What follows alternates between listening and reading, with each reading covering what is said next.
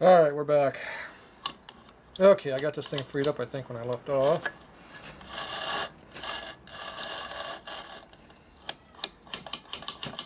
Get that one working. That one's working.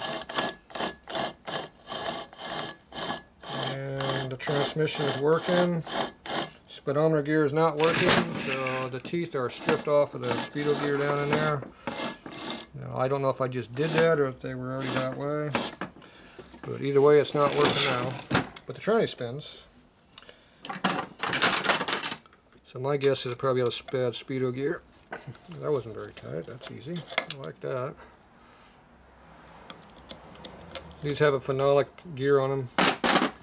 It's kind of a wood-looking plastic if you don't know what phenolic is. Now, let's see here if we can get this to free up. These you can kind of get these things turned sideways a little bit. Once you get them to move, these will come out. There, see me move them out like this a little bit. There we go. So you get the things to move a little bit. And you kind of push them up with your thumb a little bit. Now if you have to, you can tap one with a hammer here, but you might break the ear off. These are just pot metal, so they're only so strong. There we go.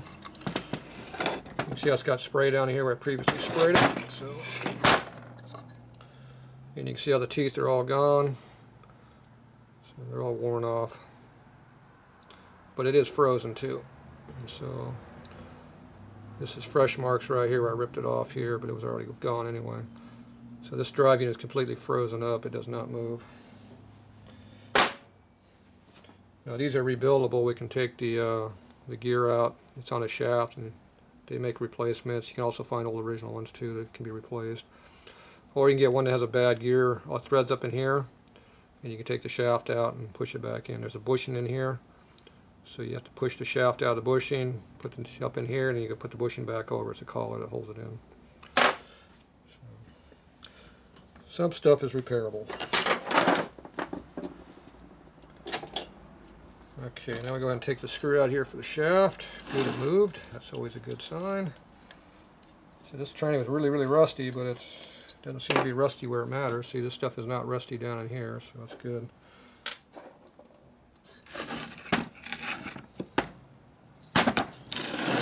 Now this has a hole over here that you put a punch through, right here. And that'll beat the shaft right out the side of the face over here. Comes right out this hole here. But you do have to make sure these are free before you do that. That's why you have to get those broken free. Okay, the other thing to do before I take that out is I'm going to lock this into 2 gears at once. Locks the tranny back up. So I'm going to go ahead and pull this nut off over here while the tranny is not spinning. Makes it a little bit easier than just free spinning while you're trying to get the nut off.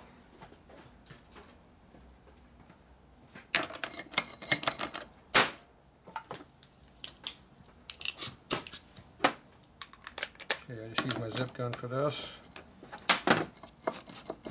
Now that appears to have a little bit of free play in here. So chances are this ball bearing over here is not too good.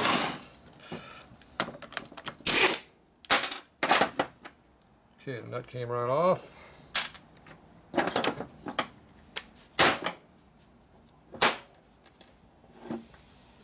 There. Okay, my 1/2-inch socket. Okay, I use my 2-jaw puller here with an adapter goes into the main shaft. So you got a titty right here goes in a hole in the main shaft, and the puller centers off the center right there. So this protects the end of the shaft so you don't screw it up. Kind of important. Okay. So basically just going to put the puller in here on the back side of the gear back in here. Get that we can kind of see a little bit. And then this here goes over the shaft right here, and I pull it right off. At least that's the plan. You just move the kicker spring out of the way with your fingers. I just shove it in there. This doesn't want to line up very well, but see what happens here.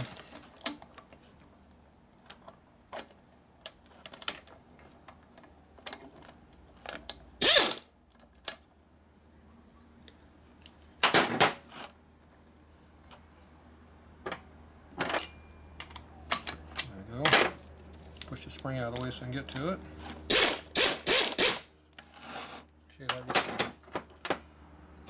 It popped off, but it's coming out real hard. So it's all crusty in there, obviously.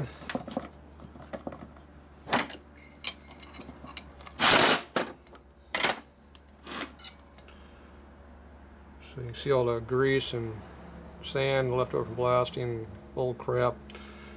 It's tight on the shaft, not letting it come off. Because right now this is bottomed out.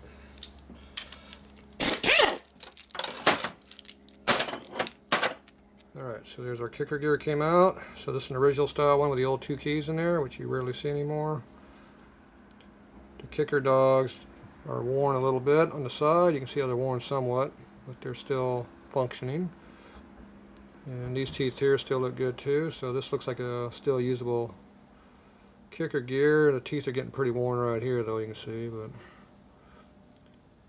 it still could be used, but I'm going to build a hot rod motor, so I'm going to put new shit in there. But I don't want to break my knee when I'm trying to kick a big inch motor over. Okay, so the bearing's not bad. The problem is the nut came off. So here's our nut. See how it's loose?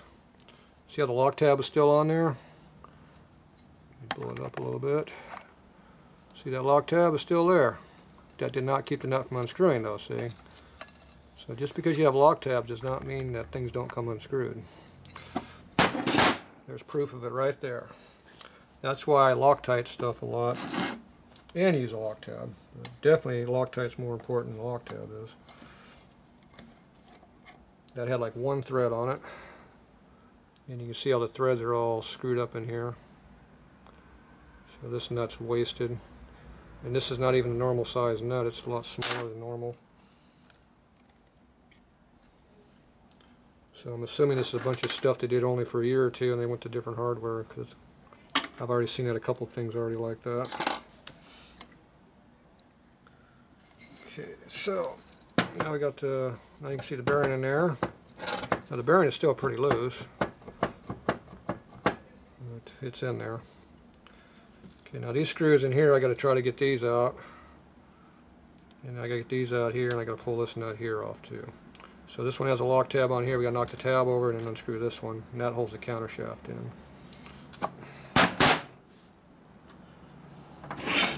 Now right now we're still locked up in 2 gears, so things aren't rotating.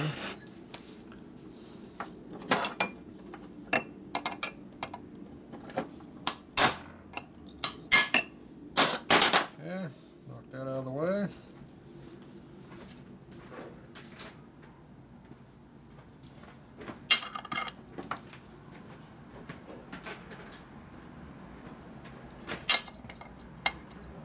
Yeah, good, it's better than finger tight. At least the counter shaft is still tight. Not much, but a little bit.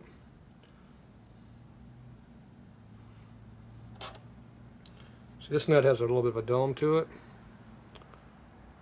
It's not just flat across like the regular nuts are.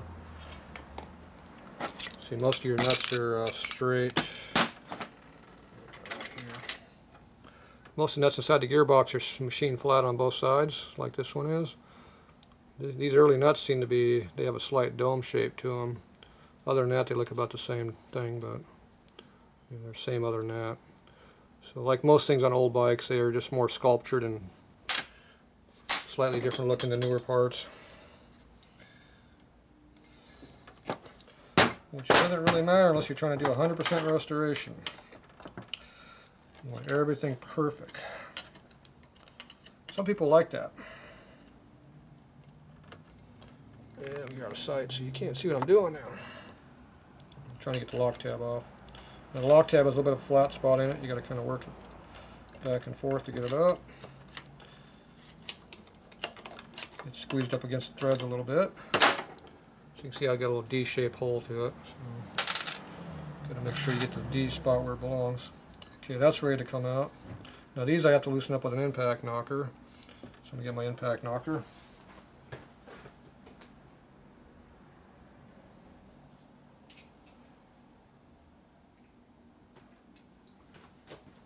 Okay, there's my bit for it. Of course, the impact knocker's not here right now. I'm going back to get it. So gets freed up a little bit. All right. Let's move on to something else a little bit first. Okay, so now we go ahead and get the shift shaft out of here. Counter shaft's ready to come out once we get the shifter forks out.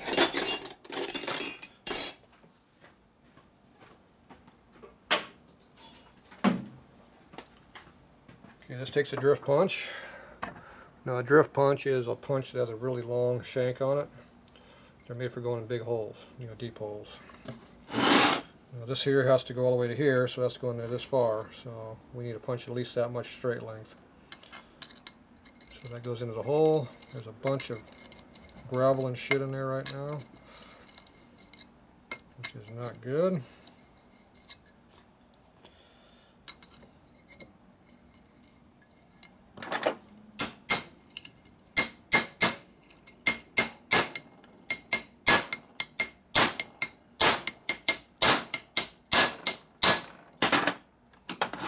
Sounds pretty solid, and it's not moving yet.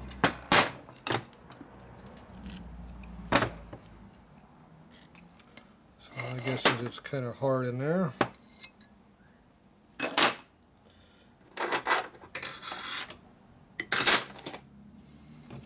Just like before, I'm going to take my punch right here. And I'm going to go a little bit this next bigger punch. I'll go ahead and beat it back the other way. Here it sounds pretty hard, but you can see how it did move in a little bit. So we're going to go ahead and move it back and forth.